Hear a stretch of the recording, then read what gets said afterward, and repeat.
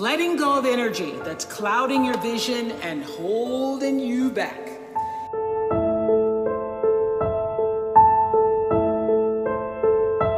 It's a life practice that I learned long ago that has freed me, so many ways.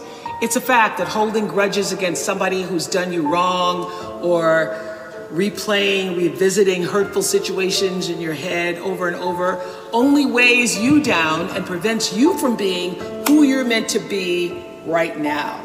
Because you're still energetically holding on to the past. The energy that you put into constantly rewinding to the resentment. Why did they do that? Why did they say that to me? I didn't deserve to be treated that way. All of that only keeps you stuck. It will never change what happened. You gotta press stop and reject the urge to keep replaying so that you can then fast forward into the now for yourself. You know, a lot of people think that holding on to things that disempowered them is going to somehow magically turn it around. As I said in my message a couple of weeks ago about forgiveness, you have to release the notion, give up the hope that the past could have been any different. And you also must release the idea that people would do what you might do in any given instance. This is a big one. I had to learn and relearn before I actually got it. Expecting people to do what you would do in a situation only leads to your disappointment, not theirs. They're going on with their life.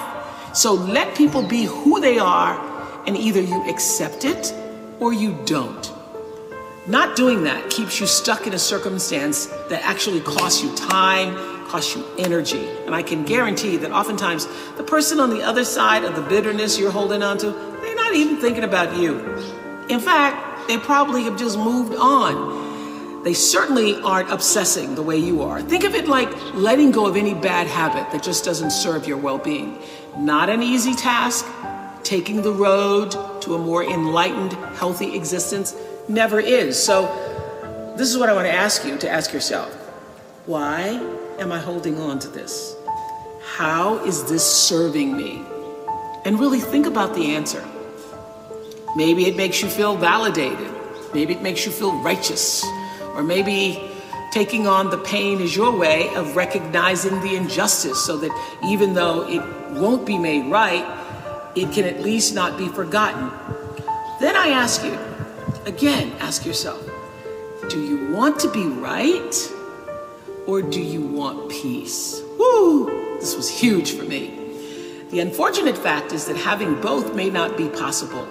And also, you may never get your moment of righteousness, so why wait for it? Choose peace. What I know for sure is that in this world, time is a moving on, and it's our most valuable commodity. You can never get it back. So staying in that loop, playing it over and over in your head of hurt, only amplifies your pain. Let it go. Exhale, make room in your heart for something that is uplifting. Surround yourself with people who want the best for you. You have the ability to shift the DNA of your spirit and control how you perceive life. So why not lighten your load and let it go? When we hold on to ideologies, to processes or patterns that no longer serve us, it's clutter that takes us further away from our true purpose and the road to happiness. So I'm encouraging you to spend some time thinking about the things and the people who consume the most of your energy. Ask yourself which of these things feed your spirit, contribute to a more joyful life, and which of the things that do not.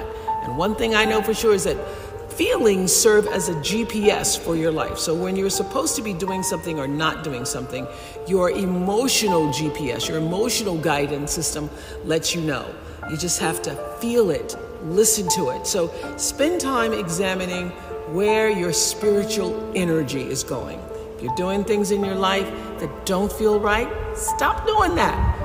And by doing that, you are creating more room for the things that give you energy and lift your spirit. And there are some things you'll be able to identify right away as not serving you. What is not serving you now? But others may be trickier. whenever I've had a hard time, figuring out what my gut is trying to tell me, I have to get still. And when you do this, you let your internal motivation be the driver, and your personal life improves, and so does everything else. If it feels right, move forward. If it doesn't feel right, clear out that clutter. And when you weed out that which doesn't serve you anymore and conserve your energy for the things that actually feed your soul, you'll live a happier, more fulfilled life. And I think that is something that we're all striving for, and what it takes to keep moving forward, regardless of whatever obstacle may be put before you. We've all had obstacles. If you live long enough, you're going to get some. But the key is to be able to lean into whatever lesson that obstacle is trying to teach you. It hasn't always been easy for anybody who remains successful in life. In fact, sometimes it seems almost impossible. But I've said this before, I believe that resilience is the single most important quality that allows human beings to triumph in moments of difficulty. So the no's that so desperately we want to be yeses, they don't have to break us. Rejection hurts, but it's what we do with that rejection that ultimately will be the key to our biggest wins, and in turn, strengthen our resiliency. So if we can get into the practice of thanking the closed doors instead of lamenting the closed doors, Maya always said, say thank you in the worst of times, and trust in the omniscient power to see you through, because God put a rainbow in the clouds, she said. I believe that when you're fully present, that's when you're actually fully alive. You're clearer, you're more calm, you're not distracted, and able to experience all the nuance and wonder of a life more awakened. So when we can just tune into what's just in front of us, life becomes simpler and less crowded with the to-dos, the what-ifs, and the why-nots. And when you need to focus on what to do or what to do next, the focus is just that. So deeper human connection comes from that way of operating in the world. And the now becomes your everything. Now, this is what I know, that it's one of the most impactful spiritual practices, knowing the power of now. Because the only moment we all have, you have, I have, is now. Past, already gone. The future, not even your next breath, guaranteed. When crises would show up, or challenges or heavy feelings would start to kind of bubble up, I would then take out my bubbles, blow a couple, and what that did is simply bring me back to my breath. And this is what I know, that taking deep cleansing breaths is always a good way to come back into your body in the moment. And if you can't focus yourself, having a bottle of bubbles will do it. We all get the same 24 hours a day. And I don't know about you, but what I'm trying to do is spend my time maximizing the joy. Practicing gratitude. It is my single most important life practice, I'd have to say.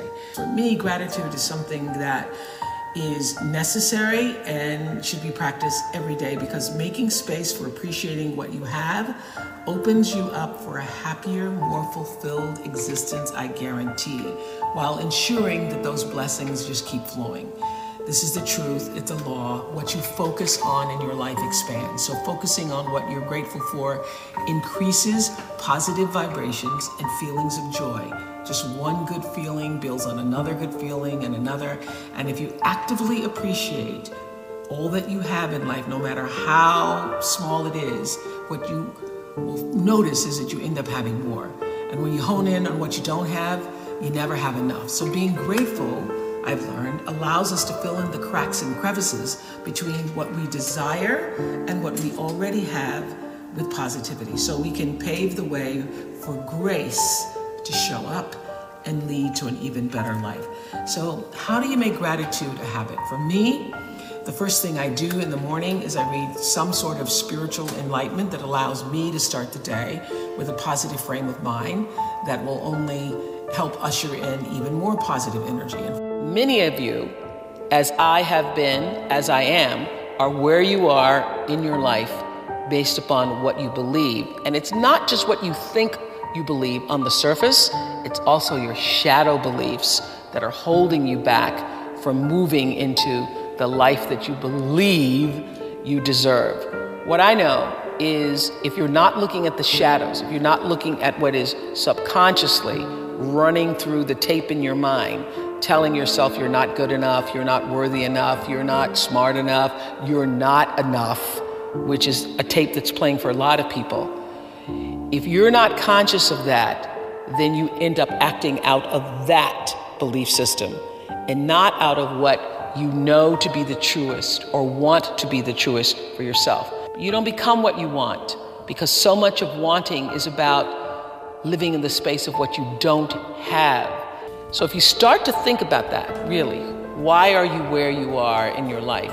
The choices that you have made have been because of what you believe to be true for yourself.